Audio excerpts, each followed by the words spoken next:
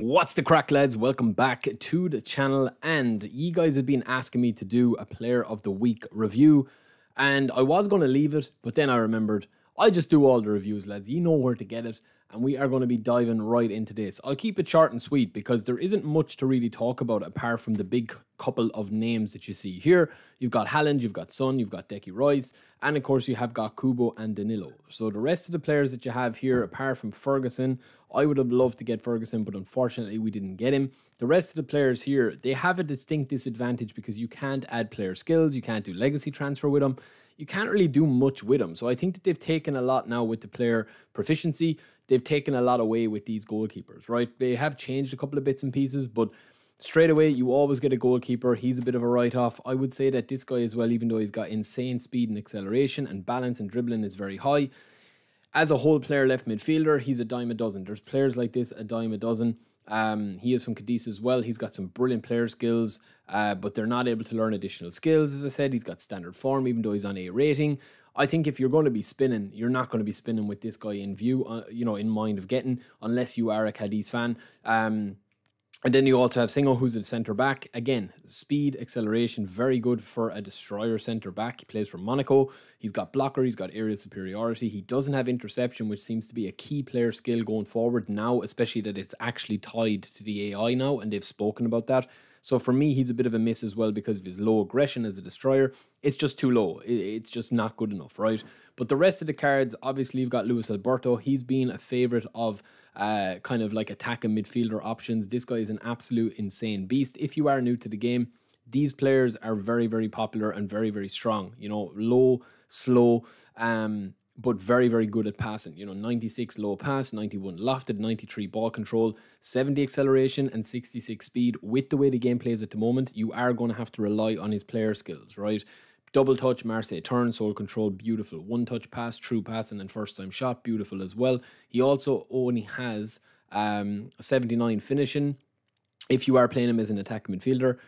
If you've been playing the game for longer than a week, which a lot of you probably have, I would say that you would probably already have a better attacking midfielder than this guy that's a whole player. Although I will say Orchestrator has come very strong in this last update, right? We also have a left back here. You're just your traditional left back, huge stamina, but to be honest with you, it's overkill. Although I do like full backs that can play multiple positions like centre back or centre midfield, defensive midfield, and attacking midfield. It's a very unusual hybrid type of player. And this is what player of the week should really be. They should be kind of unique. I do like the fact that he has aerial superiority as well as one-touch pass, way to pass, pinpoint crossing, and blocker and man marking. And he also has good low pass and lofted pass with a good engine on him. But defensively, you're not going to be really putting him in your meta team, right? If you're starting off, any of these players would be beastly for you. But it's kind of like taking it on. Now, I would have loved to get Ferguson, lads. I genuinely would have loved to get him. We might still spin for him on our Road to Glory account, the one that we're looking at here. He does have first time shot, which you do need. He also does have dipping shot and long range curler. Haaland has long range curler as well. We'll get to him in a second. I really wanted Ferguson, lads. Deep line forward, he comes close for the ball like Harry Kane, comes out into kind of an attacking midfielder position unless you put counter target on him. I do feel that he would have been really strong and kind of like a good replacement for Collar on my Road to Glory.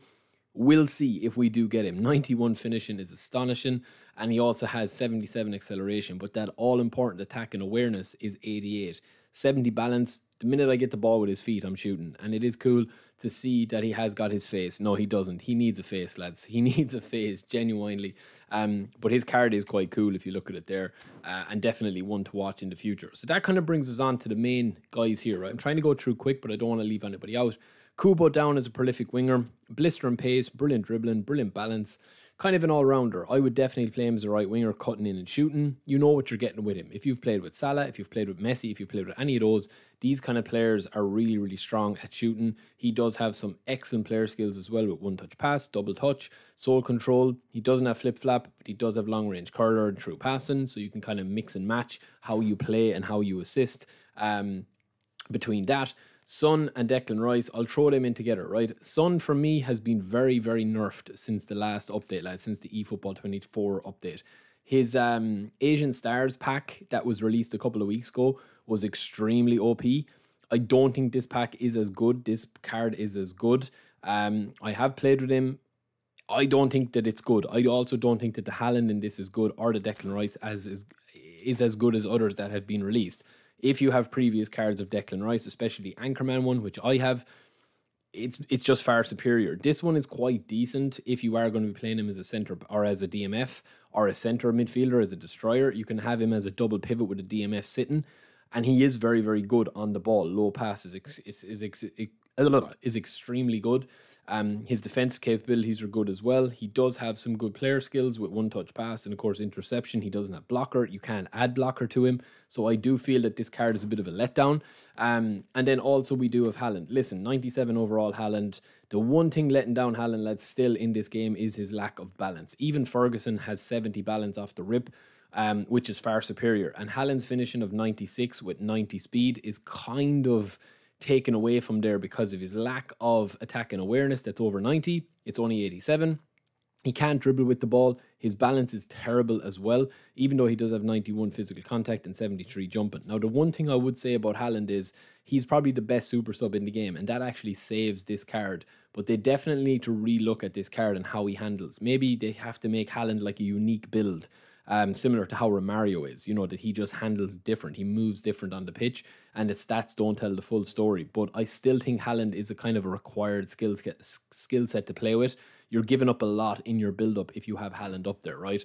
So if you are a newcomer and you're looking to spin for here, we've left the best to last, which is Danilo. Now, I want to actually take a look here at the nominating contracts because Danilo is actually in this as well as the new captains right here.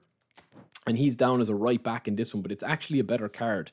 So if you do have a free 5-star nominating contract and you're looking to get Danilo, I would say that that version of that player is better there. This centre-back version here that you have, yes, it's a very, very good card. He's down as a centre-back. He's down, you know, it's a very, very good card, right? We know that he's a good card. One of the best player of the weeks that they've ever released was back with the Danilo player of the week version. This card isn't at that level, but he does have everything you could possibly want as a centre back. He's down as an extra front man as well. He's got speeding bullet as a play style, so he's rapid off the ball. Knuckle shot, first time shot, pinpoint crossing, blocker, interception, slide and tackle. He doesn't have acrobatic clearance, heading or aerial ability, but fighting spirit is huge as well. Fighting spirit is a video I'm going to really do and show you exactly how it works. Excellent tackling, but I still feel if you do have that 15 game nominating contract, I would say get him and save your spins. You could get lucky. I mean, we spun in our other account, and we spun and we got Haaland, we got Declan Rice, we didn't get Ferguson, and we got Kubo as well. So we kind of got the best 3 guys that you could have got.